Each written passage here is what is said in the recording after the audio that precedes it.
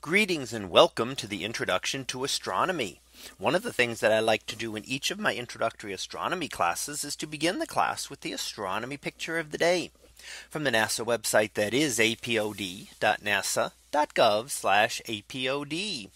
And today's picture for December the 11th of 2019. Well, it is titled N63A Supernova Remnant Invisible and X-ray. So what do we see here? Well, looking off in the direction of the Large Magellanic Cloud, a small satellite galaxy of our own Milky Way, we see an example of a supernova remnant, and the supernova remnant has the catalog designation of N63A. Now, a supernova occurs when a star explodes. So at the end of a life of a massive star, as an example, the star can become unstable and in fact builds up iron in its core.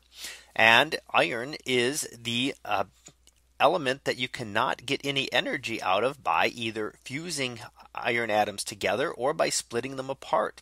We can get energy by fusing light atoms into heavier atoms like hydrogen into helium, or by splitting apart heavier elements like uranium or plutonium. However, iron is at the peak of this and cannot get energy going either direction. So when a star builds up a core of iron, it becomes unstable and the entire core collapses, and the star collapses downward under gravity and then explodes back outward as it rebounds off the star that is compressed at the very center. And those outer layers are then expelled out into space, as we see here again in a combination image, which uses both visible light and X-rays. Now, X-rays are emitted because of the intense energy of a supernova explosion. Supernovae are some of the most energetic events we can possibly imagine. And when a supernova occurs in a distant galaxy, it can outshine the entire galaxy. That is how much energy is being produced. You would also not want to be nearby when a supernova goes off. A supernova occurring within 50 or so light years of another planet would actually be able to wipe out life on that planet. So a supernova within that distance of Earth, certainly within 50 light years, would be able to wipe out life, and within even 100 light years could cause significant extinction events.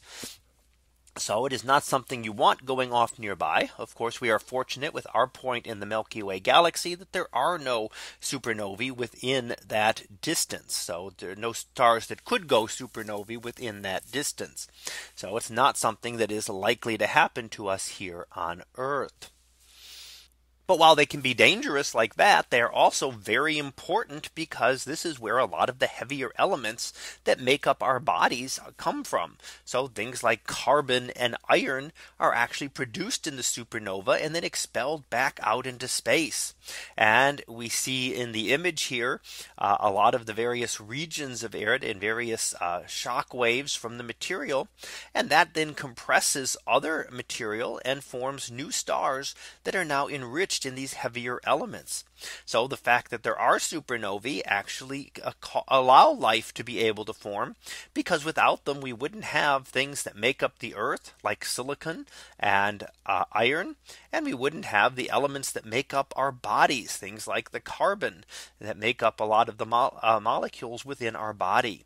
So without supernovae, these would not exist and would not be expelled back out into the universe, so that later generations of stars like our sun would be able to form planets like our Earth that are able to support life. So that was our picture of the day for December the 11th of 2019. It was titled N63A Supernova Remnant Invisible and X-ray. We'll be back again tomorrow for the next picture. So until then, have a great day, everyone, and I will see you in class.